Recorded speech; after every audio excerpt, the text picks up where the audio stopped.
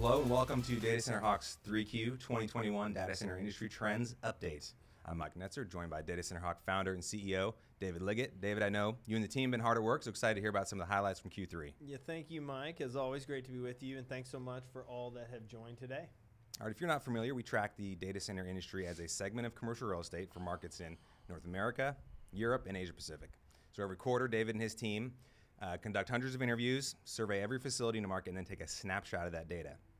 And then by comparing that snapshot to previous quarters, you can get an understanding of market dynamics like commission power growth, absorption, vacancy, co-location lease pricing, etc. So we just completed all of our research for Q3 2021, yes. And so we're doing this broadcast live to get you the information as quickly as possible.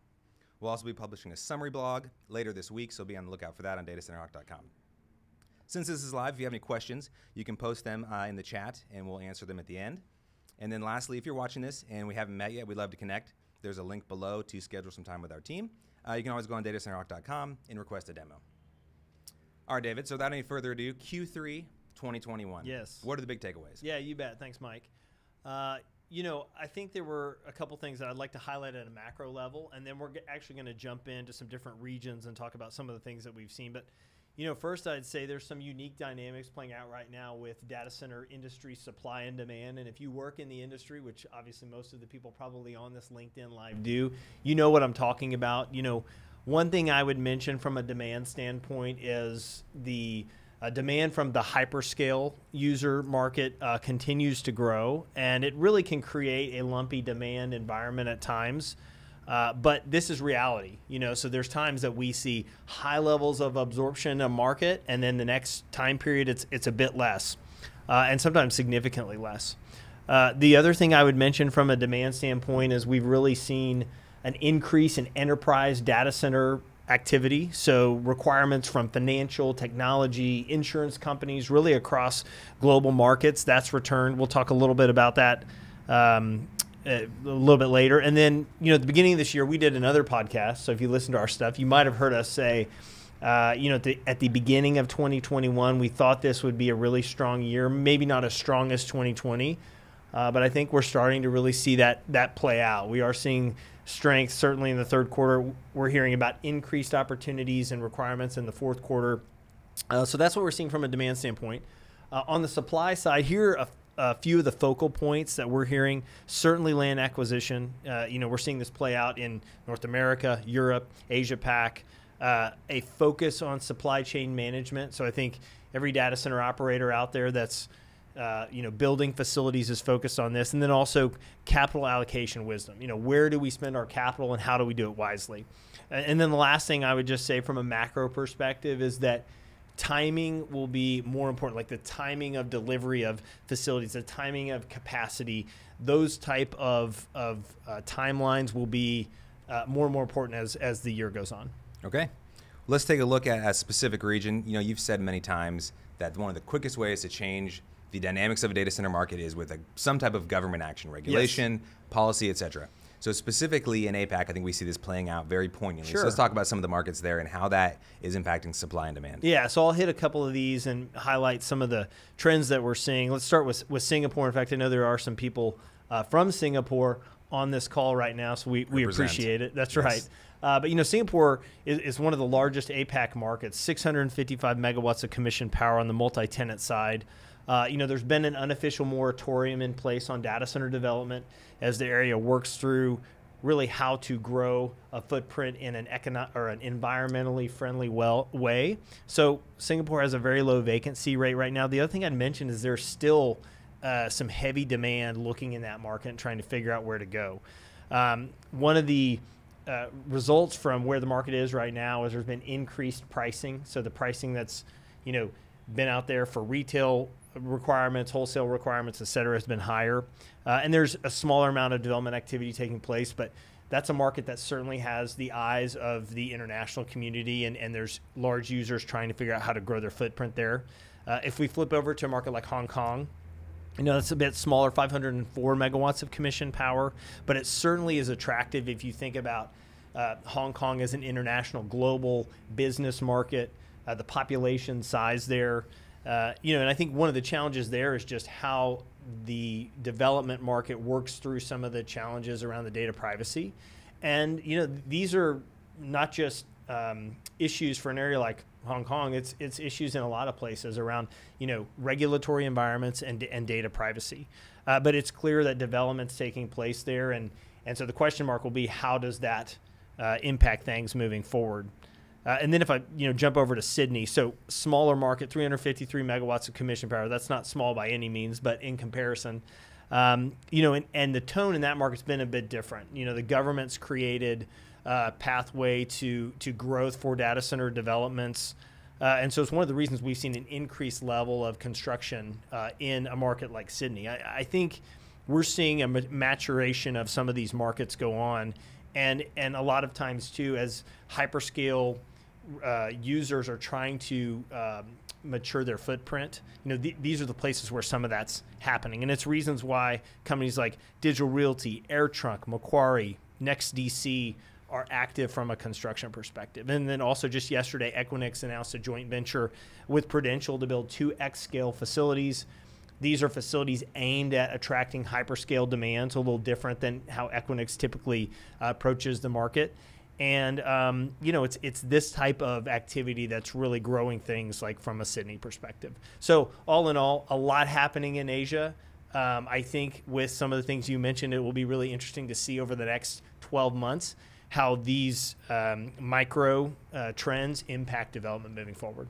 Yeah, it almost seems like these markets are almost like an adolescent, right? There's some maturation that has happened, but there's almost like a growth spurt happening. And 100%. If you have teenagers, there can be some awkward phases through that, and hopefully becomes healthy growth at some point. But all right, a lot to keep an eye on in APAC. Thank you.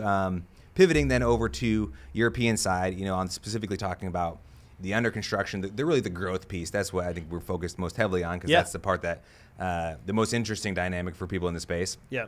So talk about what's that looking like in kind of the primary and secondary markets in Europe. I think from a demand perspective, we're at least understanding that large and like small, that enterprise group is, really active trying to figure out where to go and where to be. Pre-leasing is something that we've seen increase in, the big 5 markets for sure, as well as secondary European markets because of demand needs of large companies and the delivery timelines as well. I think there's certainly some challenges moving forward around like power cost uncertainty.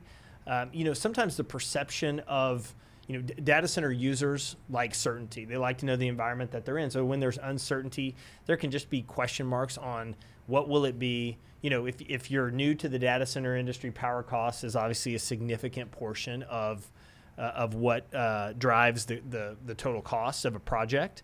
And so that's something to definitely keep in, I think, perspective.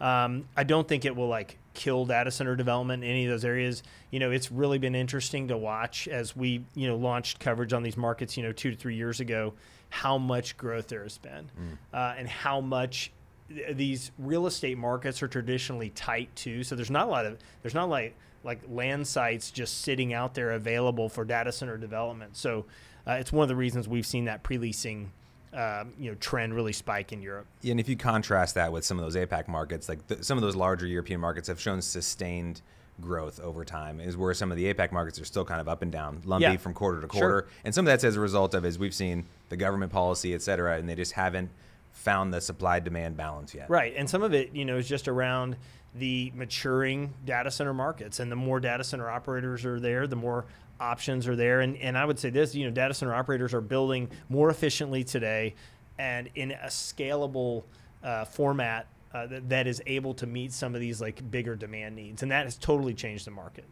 So that's been a really interesting thing to see. If you think about, I want to hit on maybe 2 markets in Europe very quickly, and then we can jump to the next topic. But, London is obviously one of Europe's largest data center markets.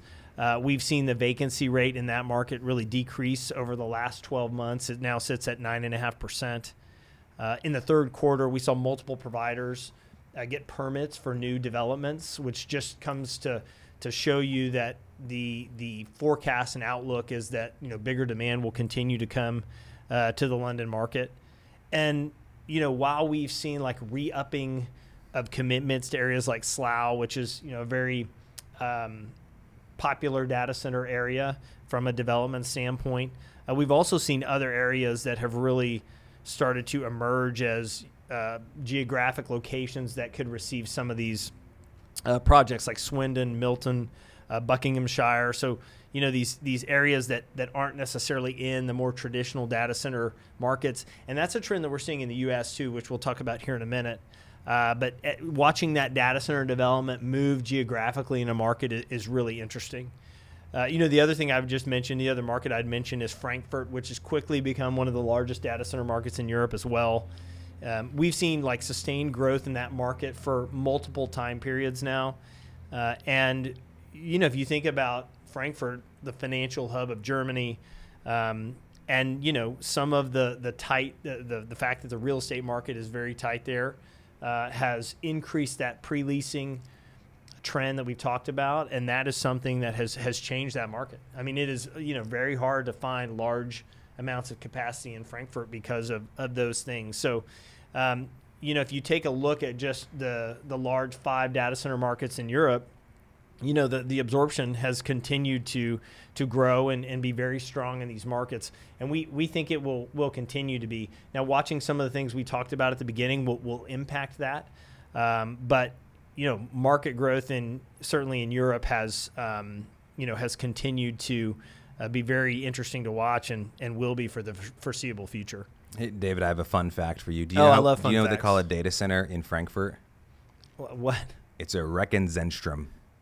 There we go. No surprise there. 4-syllable word. The Germans love their 4-syllable words. That's right. Hey, the other thing I would mention as you think about European data center markets is there's a lot of activity in secondary data center markets as well there. So, because there's certain regulatory challenges with market growth beyond a certain point, or there's data privacy things to focus on. We have seen some pretty unique growth in secondary markets, and I think that's a trend that you'll continue to see as these large hyperscale companies really look to mature their footprint.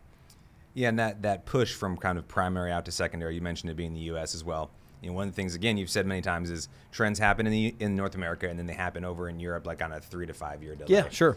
But, you mentioned some of the power cost issues, et cetera. On the European side, we're seeing those now on the U.S. side. So it's almost like a reverse trend for some of those things that we're seeing in Europe. Yeah, Talk a little about that as we kind of transition to North America here. Yeah, so when you think about North America, there are some interesting things taking place. There are, I think, more of a focus on like the resources that data center development takes. So if you think about power, water, when you go into a market for new projects, historically, as the data center market in North America has grown, most geographies or communities have been pretty accepting and welcoming to data center projects. We've seen a few, maybe the tone and public sentiment change. And it's not something that can't be overcome. In fact, it's one of the reasons that we do what we do, and others are working to educate what like the value of this data center industry and how it can change an area. But there are some challenges. One of the other challenges here in the U.S. that we're seeing is, the ability to get large campuses, not just from a land site perspective, but also a long power perspective is getting more challenging. And I think you can see that in multiple markets because the demand has been so high. So let me hit on some of the trends we've seen in North America, and I'll follow up with some examples of what those trends are. So we've talked about enterprise requirements somewhat returning, and maybe I'll take a second. In 2020, I think the enterprise data center market, and maybe if you think requirement sizes from 500 kW to 3 to 4 megawatts, those in 2020 were a lot quieter. I think that had to do with certainly the challenges around the pandemic, how those companies had to look inside and say, hey, we've got to get our own company set at home with some of the issues that are going on, and these requirements maybe took a time out. Those have come back to the market in 2021. And, we really saw the activity at the very beginning of the year. And then, a lot of those are like on the goal line. And so that's happening. So think financial, insurance, technology companies, markets like Chicago, Phoenix, Atlanta, Northern Virginia, and a market like Dallas. So here's an interesting stat. The Dallas vacancy rate in 3Q 2020, so a year ago, was 15.7%. 3Q 2021, a year later, it went from 15.7 to 10.3. So everything's not bigger in Texas. It's getting smaller. That's right. That's a good thing, though. But that actually a good thing. Okay, that's good. A good point to clarify. Thank you, David. That's right. For a market like Dallas, that is a good thing. And I think it certainly has to do with increased enterprise demand. And so there's a chance, there's some large blocks of space here that could be basically taken off the market soon. And so I think that's something really interesting to watch. Like I said, it's not just happening in Dallas. It's just an example. There's other markets that trend is taking place in. The other thing I would mention, like specifically around like North America, is hyperscale data center user requirements continuing to be a driver. And this is really across multiple markets, but if we highlight Northern Virginia, so this is really the epicenter for a lot of this stuff happening. There's two things that I would point out in Northern Virginia, or two things going on. When we track the market, we look at the multi-tenant data center market. So right now, that's, according to our numbers, it's sized at 1,691 megawatts of commission power. Biggest market in the world. That's right. So multi-tenant, that's the multi-tenant market, 1,691. So we also size the hyperscale owned and like powered shell hyperscale or market. So again, we size the owned powered shell hyperscale market, and that number is 1,737 megawatts. So big takeaway is that market is just as big as the multi-tenant market in Northern Virginia. And guess what? They are both getting bigger. Yeah. And I would say the velocity of the hyperscale is even more rapid than the velocity of the multi-tenant. Yeah, you're right. Insane. I mean, there is just a lot of activity going on, and those that are on the call from Northern Virginia, you know what I'm talking about because you're right in the middle of a lot of this. But there's very little available supply on the market right now. We think that the fourth quarter, not just in Northern Virginia but across the U.S. will be really strong. We have seen rising land prices. So if you're in Northern Virginia and you're in Ashburn, over time, we have seen that number go up. But if you draw a circle around Ashburn and go to areas like Leesburg and Manassas and Gainesville, and those numbers, that price per acre, that price for land square foot is going up as well. And I would say like significantly. In fact, we know, I think the number's like 11 different groups right now looking for additional sites in the market. You mentioned this very quickly and then kind of passed on. You said you expect there to be potentially significant demand, both Northern Virginia and other markets. I think I'd love for you to unpack that a little bit more, just some of the stuff you heard over the last month or so, just talking to people in the industry. Yeah. So, I think there's the, pipelines that are growing, and these are like multiple megawatt pipelines and like a number of different requirements within that. And so I think, what we're hearing is that, those that are serving requirements or have some of these requirements going on, like those numbers are growing, which is really interesting to see. And that can change the market very fast, and if pre-leasing occurs and development sites get taken off of a market, supply inventory, that will change the way that some of these markets operate. So again, Northern Virginia, very interesting to see. And then the last trend I'll bring up is that, we're continuing to see like land banking with land acquisition. This is happening in markets like, Phoenix, Chicago, Northern Virginia, Northern California, in Hillsborough, like in Portland. So this is basically 20 minutes outside of Portland. A couple of interesting facts about that market is it has basically doubled in size from a commission power perspective in the last 2 years. So, 2 years ago it was 62 megawatts. It's now 137 megawatts. That planned power number that we track, so these are like planned data center requirements coming down the road. Yes, we commonly refer to that as like a harbinger of future growth. That's right. That's doubled as well. Multiple providers in Portland are like on their second development sites, and they're really making progress as it relates to filling those up. So, and as those data center parcels get taken up, it's harder to find those that can help accommodate the scalable growth. And that's across the world. The idea that like you can build a data center anywhere, okay, but it just costs, money and time. But you make a good point about multiple providers on their second development site. So not all planned power is created equal, and that some may be. That's a quote. Some may be 36 months out or longer. But if your company's already had success within a market, I think it's much more likely that whatever they have planned is going to come online more quickly than maybe some others. Yeah, so that's a great point. Absolutely. So I think this is a market where I see and our team sees continual opportunities, both from like a hyperscale and enterprise level, which is pretty unique, and then I think it's a place where we'll see that land banking trend continue as data center operators really try to get ahead of the demand moving forward, which is that's obviously the key. That's what everybody's trying to figure out. Yeah, so when you look at, like, again, kind of zooming out a little bit to North America as a whole, certainly there's some increased demand that we think is coming. Yep. And typically you would think in most industries drive pricing up. Yeah. In our industry, that's not always been the case. Sure. Sometimes increased demand drives prices down because of increased competition or a host of other reasons that we've discussed here ad nauseum.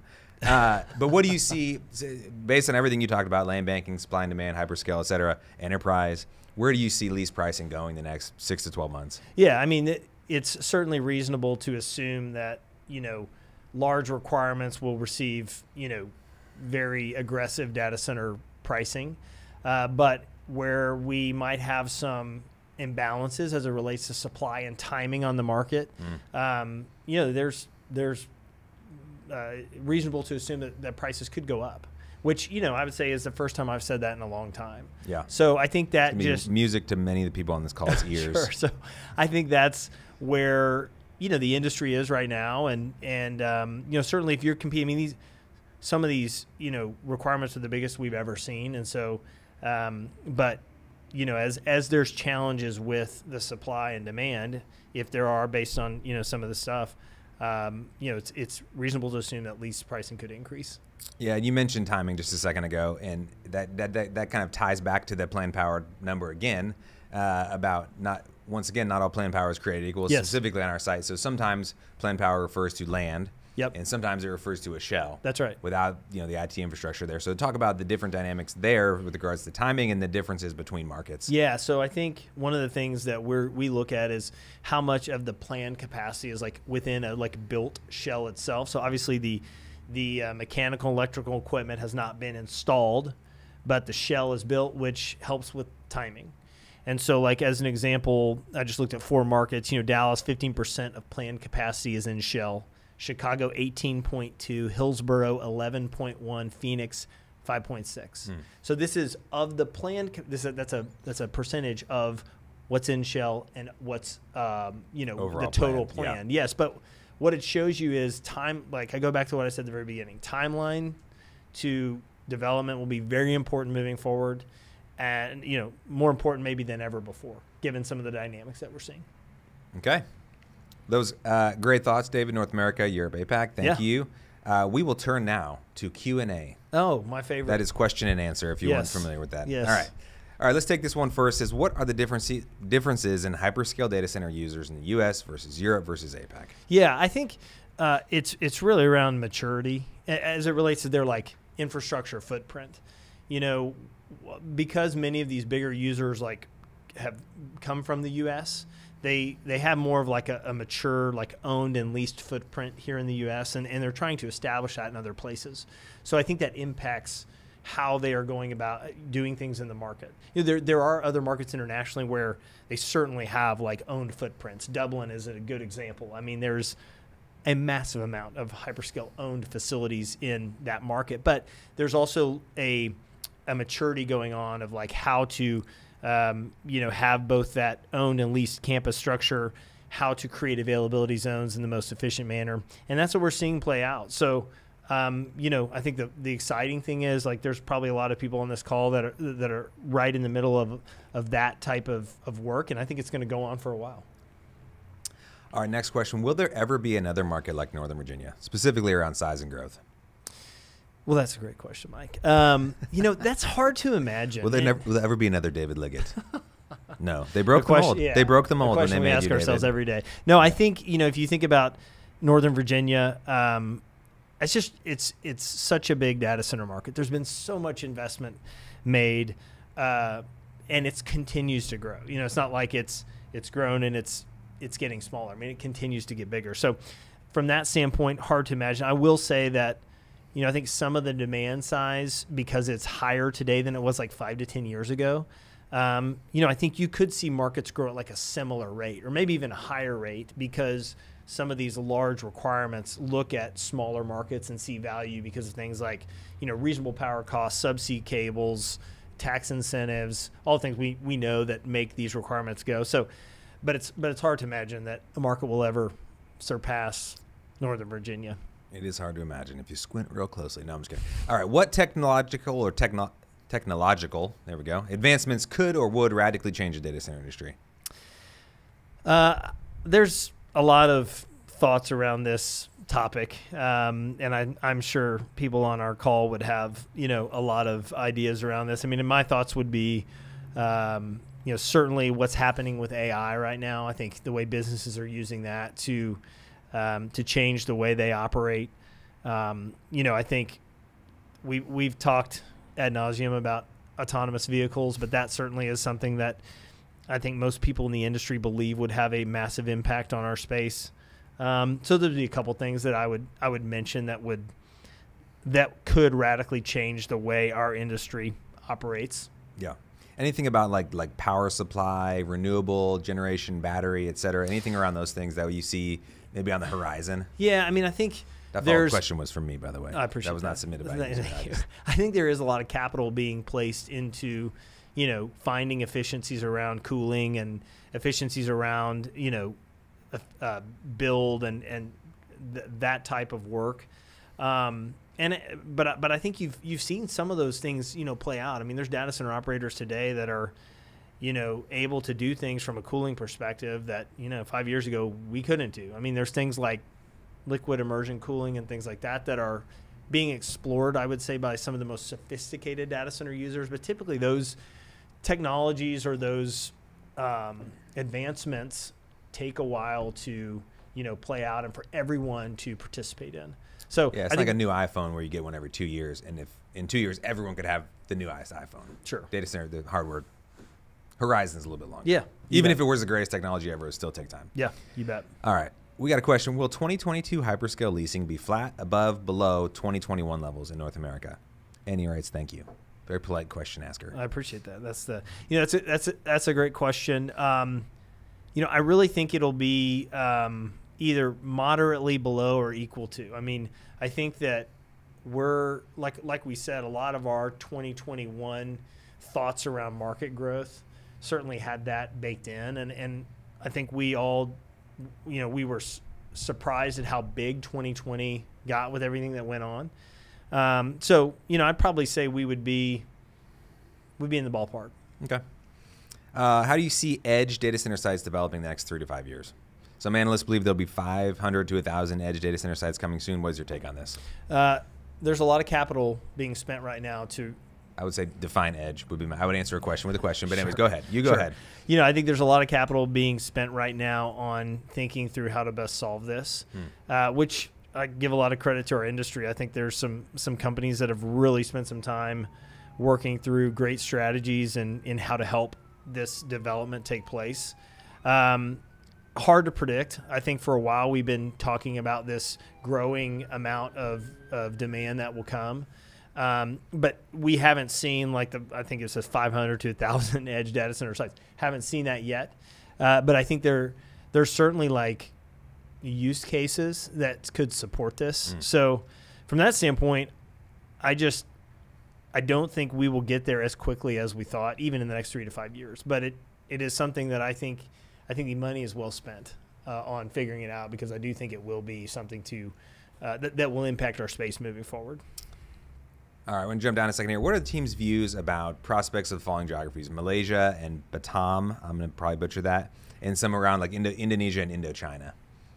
Well, I mean, I think one of the, any of these, I would say secondary international markets, if I was in the data center development world, you'd have to be looking at these, because the users have challenges in those markets that they're trying to meet. So it's just a question of where you want to spend your money and how long does it take for that money to produce a return, or those developers to produce a return. And some of those secondary markets, from just a development standpoint, it just takes longer. There's less. They've done it less times, So, but I think if I'm looking to grow internationally, that it's certainly less risky maybe to place capital in a market where there's a much bigger market. But I'd also say that there are groups looking in those secondary markets that would make me want to know certainly what the opportunities are there. Okay. All right, I'm going to ask this question, but I'm going to rephrase it as a soccer question. Do you like soccer? I'm sorry, football for our European audience. If the North American market was the European Soccer League or the English Soccer League, and there was a Premier League, our primary markets, and there was like I don't know what the second one is called, Champions. It's not Champions. Whatever's one below Premier. Oh, yes. Which market would be the first in line for promotion to the Premier League? So which secondary market do you think is growing to the point that you might even consider it one of those primary markets? In the U.S.? In the U.S. Yeah. North America. Don't limit it yourself. Thank you. I'm actually glad you said that. I mean, one I think certainly would be Toronto. So Toronto's a big data center market, but there's a very tight real estate market there that's making development more challenging than an area that it's not. That the real estate market's you've got more available sites. So I think that certainly is an area where I would say, hey, that's moving up. We mentioned Portland. I mean, that is an area. I don't want to overstate what's going on, but I think 2 years ago we were writing on why we thought Portland would grow the way it was. You called it. You called it. Hey, shoot your shot, buddy. I don't know about that, but dudes celebrating their W's. I know. I think that's a market that I would look to move up. But I would say even in some of these bigger markets that have been a little quieter, there's more noise. Dallas is a good example. Chicago is a good example. Atlanta is a good example. So, maybe we would consider those already part of the primary group, though. I agree. So for groups that are trying to make the leap, yes, as it were. No, I agree. And then the other market that comes to mind is a market like Columbus. That market from how much has been invested by some of those hyperscale companies. You have a much smaller co-location footprint, but I do think that is a market that is really interesting. And once we see, another thing I just bring up is when you see those initial development dollars go into a market, those groups typically expand and grow. And and so I think Columbus is in a market that will see some of that. Okay. What are you hearing in the past few weeks about supply chain issues and delays to data center delivery timelines? Once again, thank you. Same submitter. I think that we haven't heard that it has slowed down development. I think there's a global supply chain commentary being made just about the world markets in general. At least people that we've talked to, have been very firm with, hey, the good news about the data center industry supply chain is this was a topic before the pandemic. This was a topic for them of importance before the pandemic was taking place. Well, and everybody's trying to do just-in-time delivery, basically, and want to get things exactly when they need them. So there are always going to be risks when you have that setup. Right. And so this is just maybe exacerbated some of that. But I think the operators have plans in place to mitigate those challenges. 100%. I mean, like I said, this was being talked about far before the challenges with the pandemic were going on. So we really haven't heard, that there's been any type of issues. And I think that, there could be down the road, but I think that's, to be seen. At least the projects that we track and all those type of things that we're doing to make sure that we're tracking the inventory, things have continued to deliver at the rates that we think they should have. So. All right, here's an interesting one. Mike, what do we got? Do you think the industry, specifically retail-oriented providers with flat-rate power pricing, will be able to successfully push cost increases through to customers if electricity prices remain elevated? How do you see that dynamic playing out? And I would say if people aren't aware, so a lot of times a larger size lease will have a plus E on the end. At least you see the statistics we publish on our site say plus E, which means you pay for the electricity that you actually use. At the smaller end, maybe sub 10 cabinets, sub 20 cabinets, typically that's included in the cost, and the operators won't go through the trouble to meter every rack. Yeah. And so when power prices are going up, which we see, and you mentioned earlier, how is that going to play out on the retail side? Well, I mean, I think that those costs, they have to be allocated. Someone is paying for them. So I think a short-term fix would be that you could keep a flat power rate, but we've seen some of that take place in other areas that have had to be fixed from like a PUE standpoint. I mean, you can take a flat PUE, but there's still cost in the elevated PUEs levels, and someone is paying for it. So at some point, I would say that might work for a short period of time, but it can't work forever. All right, Dave. Well, that is all the questions we've got for today. Okay. Anything else? Final closing thoughts? No, I'd just like to say, I mean, I know you're going to say thank you, but I also want to say thanks to everybody that has joined, and thank you for your support of Data Center Hawk. We're so thankful for it. We continue to look for opportunities to do some of these live LinkedIns. We also have some that are recorded as well through our stuff, and there's plenty of Data Center Hawk content if you want it. But I just want to say personally how much I appreciate those that have supported what we're doing and are behind us, whether customers or just friends in the industry. Thank you, and look forward to getting to connect again soon. Yeah, absolutely. That was a lot of fun. Again, thanks for joining. Always check out datacenterhawk.com for more information. And stay tuned for the Q3 blog with some of the topics we covered today, plus maybe some bonus content. Oh, my gosh. All right. Thanks again. Thanks. We'll see you next time.